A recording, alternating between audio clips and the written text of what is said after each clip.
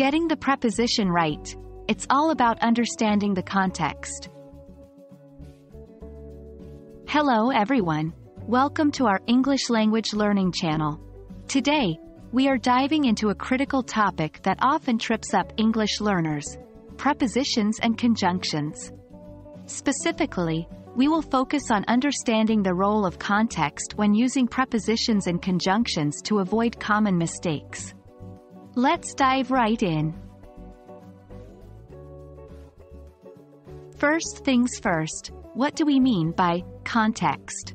In language, context refers to the circumstances or settings that surround a particular word or phrase, which can affect its meaning. When it comes to using prepositions and conjunctions, the context involves not only the sentence but also the wider discourse and cultural nuances. The same preposition can have different meanings depending on the context.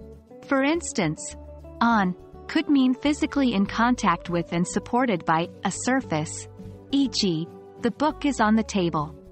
However, in another context, on could indicate the day or part of a day during which an event takes place, e.g., the meeting is on Tuesday. When learning English, it's crucial to understand the context before deciding which preposition or conjunction to use. Here are a few strategies that can help. 1. Read extensively. Reading a variety of English texts can help you understand how prepositions and conjunctions are used in different contexts. You'll begin to see patterns and common usages, making it easier to choose the right word in your own writing or speaking. 2. Learn phrases, not just words. Instead of memorizing individual prepositions and conjunctions, try learning them as part of phrases or sentences. This will help you understand how they function within a larger context. 3. Practice. Use new prepositions and conjunctions in your writing and speaking. Practice makes perfect. It's easy to get confused with certain prepositions and conjunctions because of their varied meanings in different contexts. Here are a few examples of common errors and how to correct them. 1.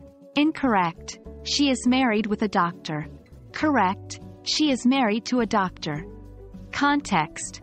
In English, we use to, not with, after the verb married, when referring to the person someone is married to. 2. Incorrect. I'm interested in to learn English. Correct. I'm interested in learning English. Context.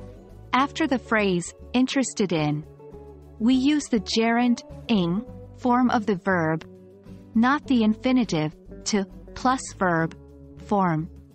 Remember, these corrections are based on the typical usage in context. The key is to understand the patterns in different situations. That's all for today's lesson on understanding context for the correct use of prepositions and conjunctions. It's a challenging aspect of English learning, but with patience, practice, and a keen eye for context, you'll make great strides. I hope this video has been helpful.